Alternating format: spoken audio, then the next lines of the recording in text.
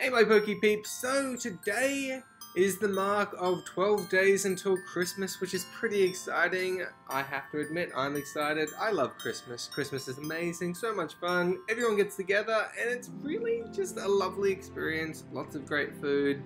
So I hope you guys will join me in the festivities and some Christmas themed Pokemon battles. So first of all, we have So I'm sure we all know the little limerick, on the 12 days of Christmas my true love gave to me.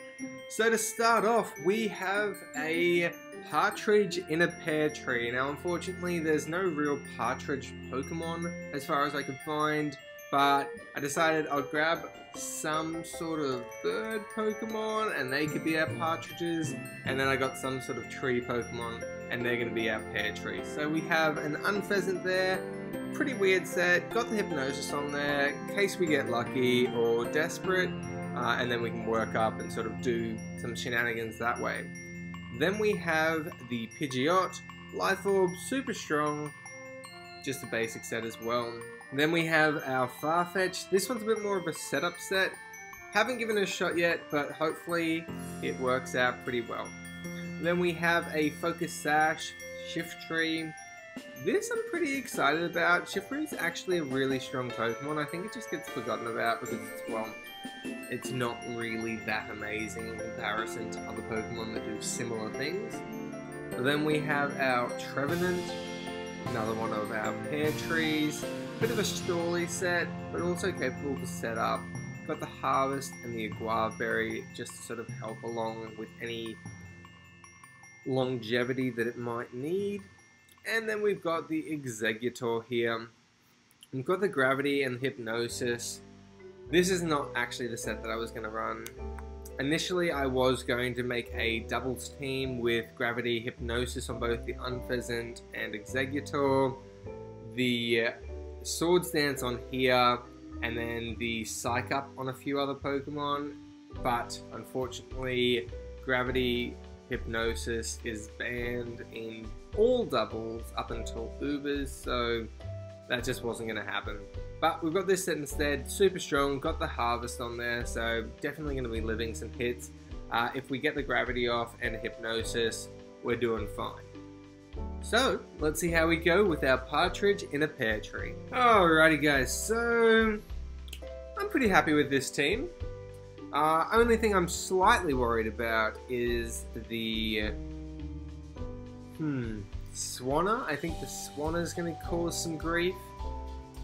Maybe even like a Choice Scarfed. What's like really Scarfed? Maybe the Seeking? Choice Seeking? I think that works. Alright, let's chuck the timer on. Alrighty, so exactly what I didn't want to happen. We got a Swanna coming out against us. I'm going to go for a Hornleech. He goes for Brave Bird. That takes us out. Swanna, super strong Pokemon in this generation. Okay, so I'm going to go into Shiftry here. I know I can live at least one, so I'm just going to go for a Seed Bomb here. He very well switches out. If he switches out, we get a big hit on something. So Dewgong comes in. And that does a fairly large chunk. I'm going to swap into Unpheasant here, because he goes for Fake Out, and then probably like an Aqua Jet. But we can go for a Hypnosis here. Maybe the Corsola coming in. I can't see it staying in and sacrificing itself. If we sleep the Corsola, that would be great, because then I can just go into anything really. Yeah, so it does go into the Corsola. We missed though. I'm going to go for the Hypnosis again. We miss again. What does he go for? Stealth Rocks? Okay. So unfortunately, we sort of just messed up. Pretty big. 60% accuracy is not our friend. Let's see if we can get 33% accuracy. I feel like there's things like Rindo Berry or something along those lines. But I'm in a terrible spot after getting rocks up. One more chance. Okay, we hit it for once. Perfect. Now, I'm going to go into my Shiftry.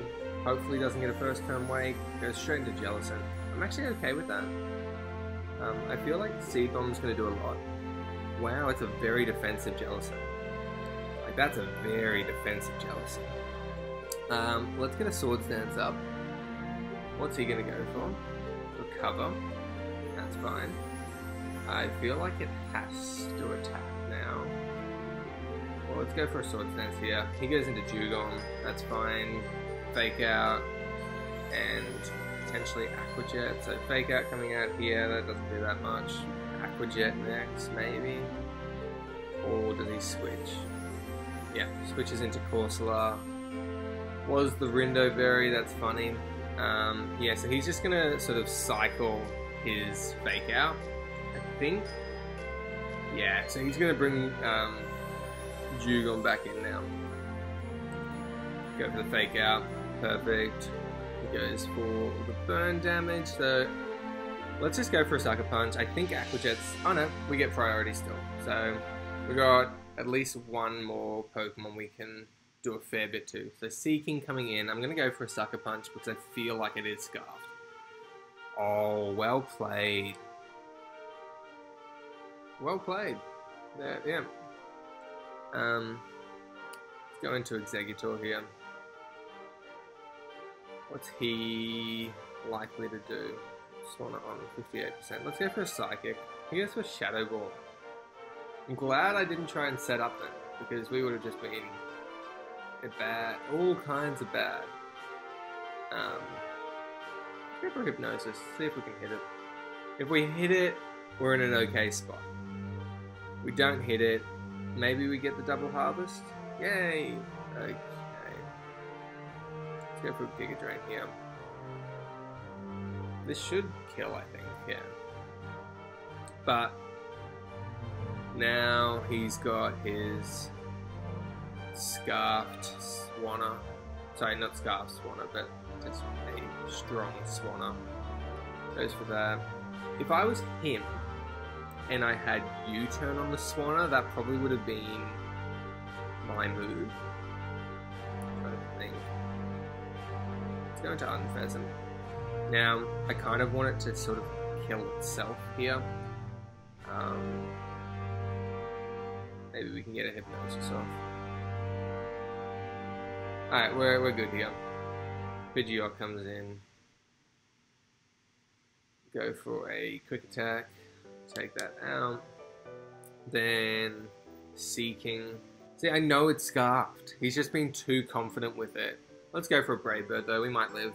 We do live, doesn't get a flinch. We kill it. Alright, so now it's all up to Farfetch'd taking out a Lapras with Leaf Blade. No, I'm pretty happy with how that went. I really screwed up with the Unpheasant.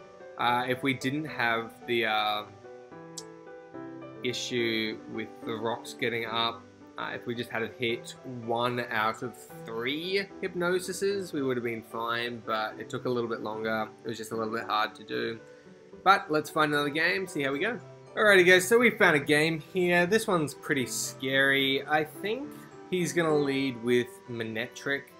So I'm going to lead with my Trevenant here. And I'm going to go for a Shadow Claw. He stays in. Doesn't... Oh, he gets a burn. That makes a big difference.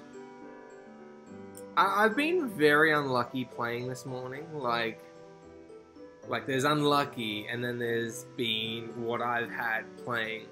I've been burnt 9 times from Flamethrower. 3 of which in 1 game. How does that even happen? How do you get burnt more often with an apparently passive move? Ridiculous, I know. So he can probably go into... Oh, so the Manectric actually has a Quick Claw. Okay, so our Trevenant goes down there. We can go into Shift Tree here. Let's go for the Sucker Punch. He probably switches. No, he just lets his Manectric go down. That's great, because that's a big threat to my team. Dramper comes in here. Okay, let's go for the Swords Dance. I want to see if we can do this. Because, like, I think actually a Dramper and Flamethrower is what screwed me over last time. Okay, didn't get a burn. We're all good. We're in a good spot. Let's go for a Brick Break here. Only thing I'm sort of worried about coming in is potentially the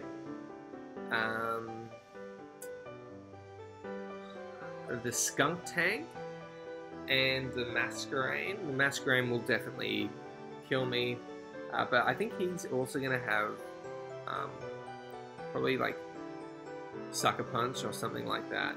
But let's just go for a Brick Break here. He just goes for the Sucker Punch, that's fine. Sort of knew that was happening. I just need to keep my Exeggutor relatively healthy for the Aggron. Well, let's go into Farfetch'd here. Let's go for an Agility. Now, if this works, I'll be really, really quite happy. What's he go for? Crunch. Does he get... Oh, you know what would have been awesome? Him getting the... whatchamacallit, the defense lower, giving me my Defiant boost. That would have been great. That would have been real great. Okay, we're in a good spot. Like, we're not in a bad spot at all. These two are taken out by the this one, Exeggutor. So, okay, I'm gonna U-turn out. This should do a fair bit. I think it's gonna go for rocks though, potentially. Wow, it had Rocky Helmet, did it? Yeah. So, maybe a Toxic? Just straight up Ice Beam. Well, whoops. Whoops indeed. Okay, so got a high roll, which sucks.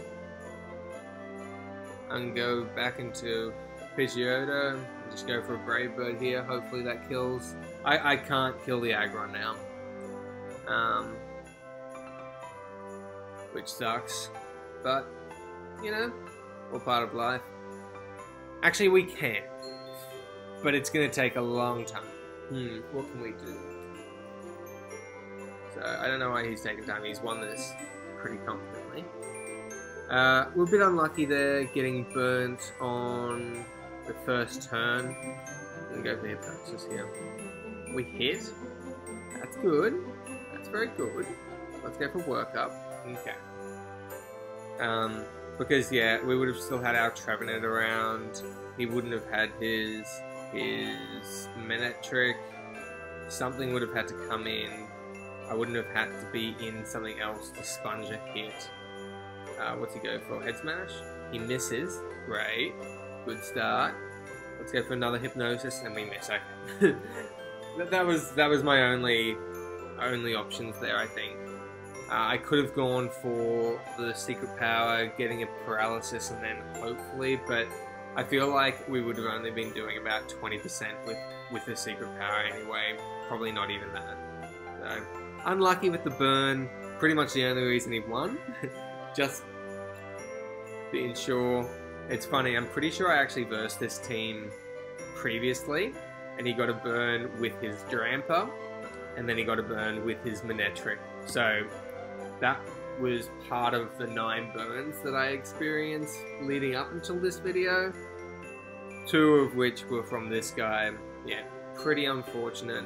Alrighty, Pokè Peeps, so hopefully you enjoyed today's Christmas themed video. If you did, please leave a like, comment, and subscribe for more content. If you did enjoy this video, check out some of my others. I'm sure you'll like them just as much. Anyways,